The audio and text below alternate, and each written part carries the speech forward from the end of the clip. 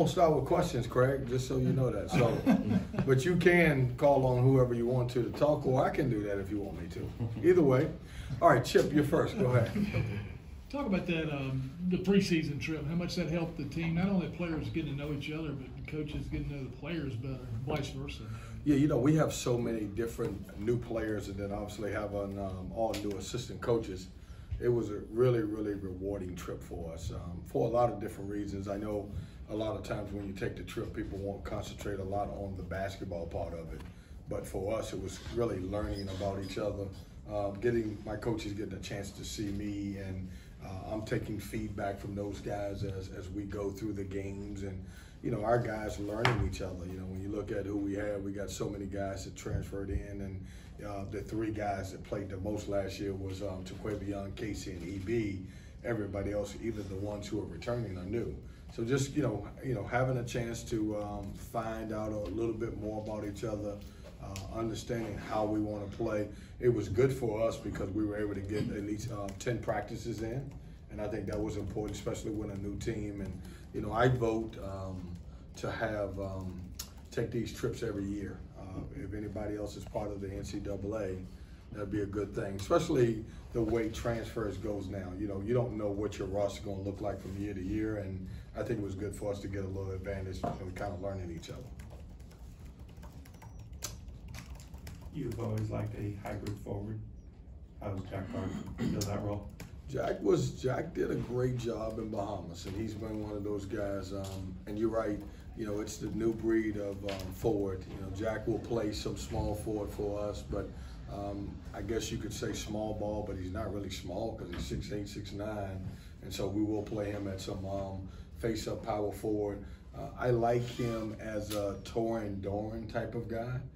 But a little bit better shooter. And Torin Doran was really special for us my first year. Could drive it, he could shoot it, he could guard multiple positions, but we'll use Jack in that way. Earlier this summer, you mentioned Jaquavion had no choice to step up and become a leader. Obviously, there's good for you. You've got some veteran players this year, but how is he taking a step in that role? He's done a good job. You know, he's always been our most. He always brings the most energy to our team. And he's still that way. You know, what I love about the kid, one of the reasons, obviously, that he wanted to come back to school, obviously wanted to play his way into a higher pick next year, but he loves school. He loves teammates. He loves, if you guys have ever seen him at the football games, he's jumping up and down, and he loves to tailgate. He loves everything about NC State. And so his leadership is because he cares about everybody that's around him, and he's done a great job embracing that. He's done a great job as the guy who's a leading scorer returning, embracing the new guys that are coming in also. Would you consider him your foremost leader, or are there other players, even new players, who maybe are a little older and have stepped into that role? Yeah, I would say, Luke, I would say that probably if you made me pick a guy who's going to be our main leader this year, I would say it's probably going to be Jaquel Joyner. I think Jaquavion will lead in several different ways as he plays, and he will certainly have a voice. But if you made me pick a guy right now, I would say it probably would be Jaquel. You know, he's older. You know, he's the point guard on the team. He's been through it a little bit, and I think he's stepped up so far. And it's hard for transfers to come into any program because they're still trying to figure out their way out. And can they say this and can they say that? And I think he's been one of those guys that's found his niche and people listen to him. How's the chemistry between Jaquel and Jaquavion in the backcourt? It's good. You know, a lot of times I haven't played them together a lot because they're both so competitive. So I kind of want them on the other team so they both can lift the other team up. But the times that they played together in Bahamas when they were on the floor together, they seem to work well. You know, we got enough shots in this program to go around, so I don't think that's ever going to be an issue. From a numbers standpoint, do you see Casey, Marcel, and Breon Pass playing multiple roles, different positions? Yeah, I think you're going to see Casey Marcel, who will play some shooting guard and small forward. I think you'll see Breon as a point at times and then off the ball at times. But, you know, I look at Casey as a guy who could possibly be one of the top defenders in our league. You know, strong, he's physical. He's also shooting the ball very well. And I think Breon Pass, we saw just a little bit of what he can do last year. And I think you'll see more of him because he'll have opportunities. So you'll see at times him with Jaquavion, and times he's with Jaquel on the floor, and even with Casey. You've been around a lot of winning teams and championship teams. How tough personally was last year for you, and what changes did that bring about? Well, Chip, you know I'm a competitor, and you know I think every coach in the country pours his all his energy and time and effort into the job that they do, and you certainly want to be rewarded at the end. And for me, it was tough. You know, I would be lying to you if I didn't tell you it was one of the toughest seasons, if not the toughest season that I've ever been through in basketball. Very humbling season for me. And you know, as a head coach here at NC State, no matter what the situation was, I take full responsibility of the season that we had. And it's my job to go out and try to correct it. And I think we've done some great things in identifying some of the issues that we had last year, and we've done it through recruiting and bringing the right guys in. Has that energized you? Yeah, you know, I don't need, sometimes, I'm energized all the time. And, you know, I'm excited, just excited about this year as I was going into last year. And I don't need a losing season to get me that way, but certainly it helps. You know, I wouldn't lie about that part of it, but, you know, I'm as focused. My attitude's been great. You know, I'm pushing. I've got great people around me that I listen to that are, you know, helping. And a lot of times when you go through a season like that, sometimes you want to turn your back and look at just you. And, you know, I try to surround myself with some folks, with players and coaches that certainly want to, you know, obviously get back on the right track. And I think that's important. How are the new assistant coaches doing, and how long did it take working with them to sort of become your new normal? Yeah, you know, they're doing great. You know, I think all three of those guys are fabulous. And, you know, one thing I wanted to go out and get three guys with tremendous energy. Also three guys that I felt that won't be here long. And I know people don't like to hear that, but, you know, in order to get a great staff, you know, you want guys who can be head coaches. And when you look at when I first started, we had A.W. Hamilton and Takeo Siddle, and both of those guys are really doing a good job as Division I head coaches. I love our staff. I love our chemistry. They're working well together. They're bringing tremendous ideas to the table. That's nothing against our old staff. I thought our old staff did some really good things also, the old assistant coaches, but it's good to have some different ideas as we go through this process. With the new staff, a roster overturned, especially not having to enter a season where you have the NCAA and wondering where that's going on, does it feel like almost a fresh start, just a clean slate? Yeah, that's a great question. This is the first year that we're going into a year without having that over our head. And I know a lot of people, it's weird because a lot of people look at it that we didn't get hit with postseason play, and they just kind of figured it didn't matter to us or it didn't hurt our program. Man, but for 5 years, it's been a real tough struggle. I feel for those who are still going through it. We're blessed that we have moved past it, other than the last thing we have is a scholarship reduction. But it's good not to have that. That bothered us, that hurt us through recruiting over the years, and a lot of it was negative recruiting. But now people don't have that, and we can certainly move on without that, you know, hanging over our head. That was a big cloud.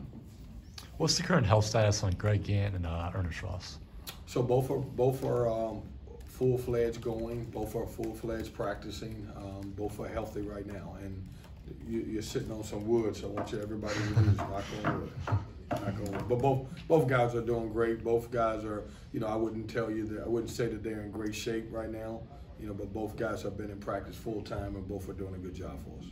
Whatever questions you had about your front court coming into this season, have they been answered at this point? Yeah, you know, we went out and we got veteran guys.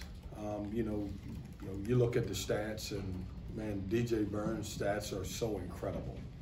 You know, for 20 minutes of play to average 15 points a game, and obviously to be the player of the year in the Big South. And then Dusan Mahorchik has been around for a long time, and he's done a great job at every stop, and he's a really good basketball player. And then let's not forget the experience that Ibi Dawana was able to get last year by playing and being thrown into the fire. Both him and Jalen Gibson were guys who I didn't think were going to be able to touch the floor until their junior year, and all of a sudden he had to play. And then you had Ernest, and then you had Greg. There was a lot of pieces that we just did not have. And so I like the fact that we have great competition. My teams have always done well when I have 10 or 11 guys or 12 guys, and practice is so good, and they're so competitive where the games become a little bit easier. What's Coach more? talked about DJ Burns' minutes.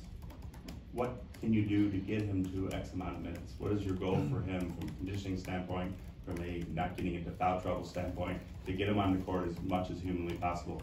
Well, I told him if he gets in great shape, he'll play 40 minutes a game. So he should be excited about that. No, he's working extremely hard. He is he may be, and I don't have the stats, he may have been the most efficient post player, or maybe even the player in college basketball last year. And he's working hard to get in great shape. And great shape is different for everybody. It comes down to what's great shape for him. And he certainly is effective.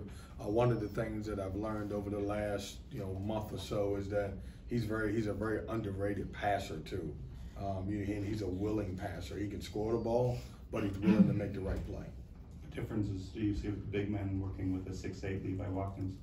I think it's good. I mean, Levi can get out there and mix it up a little bit. I'm not saying he's in Levi Watkins shape from back in the day, but he'll give him a good hard 2 minutes and get after it a little bit. And but these guys are different now. They're bigger, they're stronger, they're faster, and everything else. But I'm so excited to have Levi, on our staff. To get a former player who's been through it, who's won, and then also you look at Kareem's track record of being a head coach, and Joel, the same thing. Joel's come from great programs, and I think those guys are going to bring a lot to our program. The way things are now, which is more intense and and time consuming, recruiting high school kids like it used to be, or now recruiting the transfer portal? Everything, Chip. For new guys. Everything, Chip. It's I know a lot of you guys you've covered me since I've been here, and I'm going into year 6. Whatever you covered the first, second, third, fourth, and fifth year, scratch it. It's different. It's when you talk about transfers and immediate eligibility, and you throw in NIL, recruitment has completely changed from what it used to be, and so all of them become a challenge. It's a 365 7 days a week, and I'm recruiting, and I don't say that because I'm disappointed about it. You have to adjust to whatever the environment is at the time, and I'm certainly a guy who loves to recruit anyway, and so we've had to make adjustments to everything. Along those lines, how difficult was it to try to use every scholarship this offseason? You mean this past year? Yeah. To get to the 12 we have? How difficult was it? Yeah. Not difficult. I wanted 12. I needed 14. I wanted 15 or 16. But like I said, JC, one of the things that, and people don't understand over the last couple of years is that when you're down a scholarship and everybody said, man, it's just a scholarship, doesn't mean anything. That's not right. You're down a scholarship and then you get a couple guys injured. We went through this thing called COVID, and some guys were out for a little bit. And so all of a sudden when you got 12, then you may be down to 8 or 9 scholarship guys, and it's hard to practice, it's hard to compete. At one point last year, I became one of the best 4-on-4 guys in the country. We're trying to practice with some guys, and that was just something, that was another thing that I've never had to do in my life, because we would have more players than less. And for the first time, I was faced with that. And so certainly I wanted, if I could get as many guys as we can, in a NC State uniform to practice, I think it helps. And then obviously, as you got down to those 8 or 9 guys that would practice, you were trying to figure out now how to wear them down so you really couldn't get chemistry because you couldn't go as hard as you wanted to. And along those lines, how talented are your walk-ons this year? Well, man, I got one parent that's just crushing me, and her name is Georgette. She's crushing me. I tell you one thing, it's hard, it's really hard. My son and I got a tremendous relationship, and my wife and I, man, we're strong in 22 years of marriage, but it's the first time now when she's got a chance to be a parent, and she's gonna talk trash to me about her son, which is different, I don't know what she's gonna say when, if I yell at KJ and he comes home and say, hey, Daddy just yelled. Oh, will he say Daddy? He may say Coach, I don't know, but he just yelled at me. So it's different. I'm having fun. I'm excited.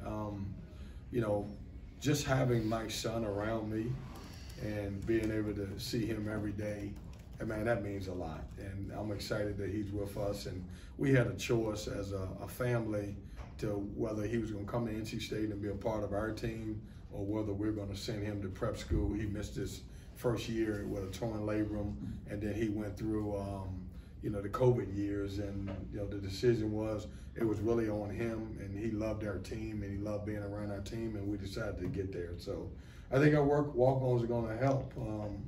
I know I can't get rid of one of them. I know that. So when you were talking about last year being humbling and it's a difficult experience, some of that's beyond your control, is like Manny in the first minute.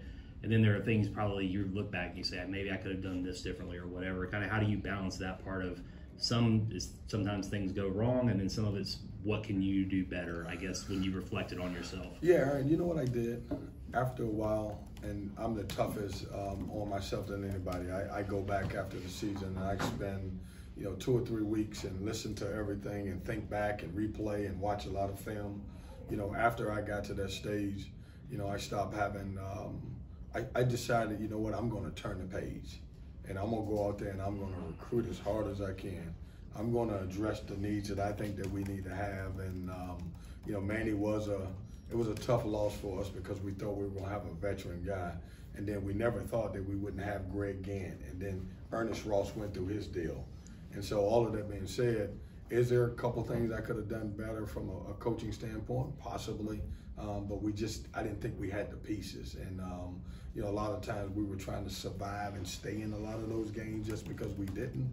But at the end of the day, I hope and trust my instincts, and my instincts were to try to go out and fix some of those issues. Nobody takes the blame more than me. No matter how it looks, I take it on the chin, and I don't try to, put it on anybody. I thought the kids were fabulous. They gave me everything that they could ever give me, and it's up to me to fix it. First losing season ever in my career, and that was tough, and I didn't like it, and so I had to make some adjustments. Big picture. Yeah. It feels like sometimes the rules kind of get changed midstream. Like they're moving the goalposts on you. Transfers could be eligible. Transfers are not supposed to be ineligible. Can't do it, 2 times in 4 years, and yet then everybody gets a waiver. Do you kind of sometimes look at, how they use official visits rules and how they use the transfer rules and be like, okay, how are we supposed to build a roster at times when we don't know if they're even going to be eligible, and then all of a sudden they get a waiver like 3-4 months later? Yeah, I think, and I hope I probably speak for a lot of coaches, not everyone, but if you can't adapt to what's going on right now, it's probably time for you to look at a different career, because it has completely changed. The way you guys have to cover has changed. It's completely different. I wish I had, we have this, 28 visits in 2 years, with the ability to bring young kids on a visit, and with the ability for so many guys to transfer. I wish we would go to and look at saying, hey, there should be unlimited visits. You use it as you may. The other thing I would love to see at some point is that, we get 3 coaches that can go off the 3 assistant coaches and myself that can go and recruit. I wish we get to the point where you got a staff, you send anybody out that you want to. And I do think we will get to some of those rules at this point. I don't know that they're there right now, but it becomes a challenge because you have to figure out, all right, who do you bring in, and do you have a chance to get those guys right away, or are you wasting visits doing those things? And it's a good mixture, and we have a unique place here. I love NC State, but we also have to find guys who fit what we're trying to do and fit the culture of the school, and so it's a complete balancing act.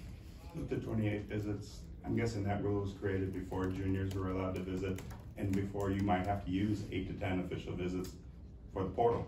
I don't know if it was created before the juniors, but it was definitely created before guys can transfer and not play right away. Yeah. Can you elaborate on the changes that you said that you had to make with yourself coming off your first losing season? Like anything specific that you can share with us? Yeah, I don't think it was anything that I would say that I go back, and if we would have won every game we played last year, I would have done the same thing. But when you lose, and I don't know if you've been through any of that stuff in your life, or you have something that you didn't like, you go back and you look at it a little bit more. And I don't think I can point to one thing, But it was a lot of things that I said, hey, you know what? Maybe I could have done this. Maybe I could have brought a little bit more energy. And I'm an energy guy, so for me to say that, that's tough. But at the end of the thing, I don't think it's any one thing. I just look at the entire, my job as a CEO of NC State basketball is to look at the entire program and see where I can help. You know, obviously, you know, make sure that our kids are in the best situation that they can be in. And that's what we've done. One of the biggest things is identifying and getting more players, and obviously helping and have a little bit more depth at each position. I think that was better for me. But nothing specifically when it comes to your coaching tactics. No, I mean, you know, coaches are creatures of habit. Yeah, could I have switched defense? Could I have ran another play? 100%.